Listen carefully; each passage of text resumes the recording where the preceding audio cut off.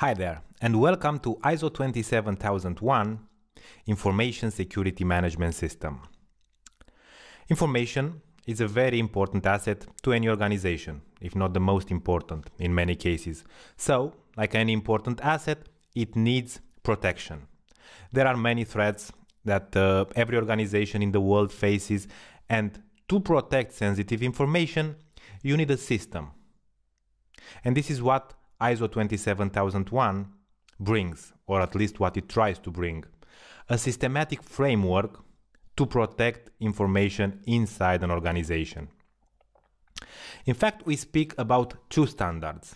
It's ISO 27001 and ISO 27002. This course is focused on those two standards. The first one, ISO 27001, is a management system standard. It has a similar structure and many similarities in requirements to other popular standards like ISO 9001 or ISO 14001. This one is for certification. You, as an organization, get certification to ISO 27001. But what is different for ISO 27001 compared to other management system standards? Well, it has an annex. It's called Annex A. And this annex is a comprehensive list of control objectives and controls specific to information security matters.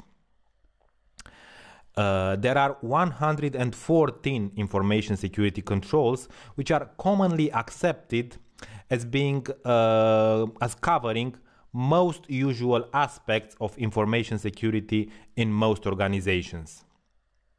The other standard, on the other hand, 27002, is a guidance for the implementation of ISO 27001 controls from this Annex A. It's not mandatory to apply the guidance, but it provides really good information for organizations that intend to implement the controls. So normally this course has two parts. The first one discusses ISO 27001, the management system standard, and the second one, which is bigger, discusses each control of Annex A and provides guidance for the implementation of the control. After completing the lessons of this course, you will have a very clear image on what is ISO approach on information security and what are the requirements for an organization to implement an information security management system and obtain this ISO certification, which is very popular.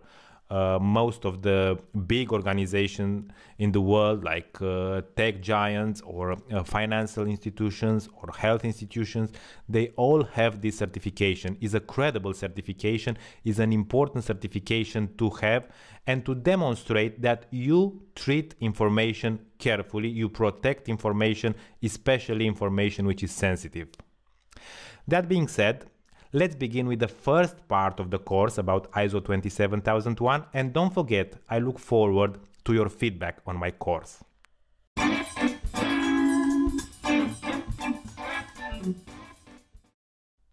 A few words about the information security concept. First, the definition of information security, and let's go to Wikipedia, and we will find there that information security is the practice of preventing unauthorized access, use, disclosure, disruption, modification, inspection, recording or destruction of information. This is the Wikipedia definition of information security. And there are three elements which are forming the CIA triad that are at the heart of information security. And they are confidentiality, integrity, and availability. There are theories that say that other elements should be included, like non-repudiation or accountability, but during this course we will stick to the CIA triad because this is the most widely accepted approach. So, confidentiality, first of all, means that the information is not made available or disclosed to unauthorized individuals, entities, or processes. Integrity means to maintain and assure the accuracy and completeness of data over its entire life cycle, from its creation until it is destroyed. Data means it cannot be modified in an unauthorized or undetected manner. And availability means the information is available when it is needed. For the information to be available, it means that the computing system that processes the information and the communication channel through which information goes are working correctly. Denial of service attacks that everybody probably should heard of are targeting this element, the availability, make the information unavailable. Now, some other concepts, some other definitions that we will use during the course. Risk. Risk is the likelihood of something happening. The risk management is a process. The process to identify information security risks, in our case, evaluating the risks and dealing with them. Threat is anything that can harm an information asset. The threat can be man-made or it can represent a natural event. Vulnerability is a weakness that can be used to harm an information asset. And an information asset, since we discussed about this, is the content of valuable information and the hardware of software where it is contained, its container.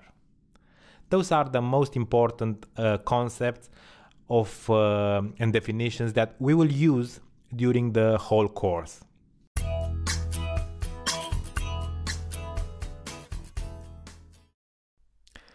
Before we actually start discussing about ISO 27001, the first part of this course, I want to make a short note about the ISO 27000 family, because it's a family of standards and there are quite many standards in this family. ISO 27001, of course, is the most recognized, the best known standard as part of this family, because it is used for certification, and as I mentioned earlier in the introduction, it specifies the requirements for an information security management system. ISO 27002, as I already said, is a guidance for the implementation of controls in Annex A of 27001. But in this family there are other standards also. They generally address specific aspects or topics related to information security. First of all, ISO 27000. It is a general overview of information security and speaks about terms and definitions that are used in all other standards in this family. ISO 27003 is a general guidance on the implementation of an information security management system, or an ISMS. ISO 27004 gives advice on how organizations can monitor and evaluate the performance of their ISMS.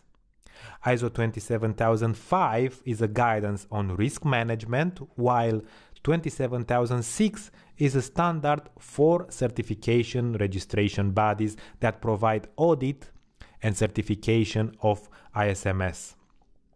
And since we discussed about audit, ISO 27007 is a guidance on how to audit an information security management system. In this family there are also standards which are aimed at specific sectors, specific activities, like ISO 27011, which is a guidance for the application of information security in the telecommunication business, or ISO 27015, which is about information security in financial services. There are other standards in this family. As I said, it's a quite big family. You can find them all on the ISO website. And during the course, in some lessons, I will have some mentions about standards from this family which are specific to the topic of the lesson that we will be discussing.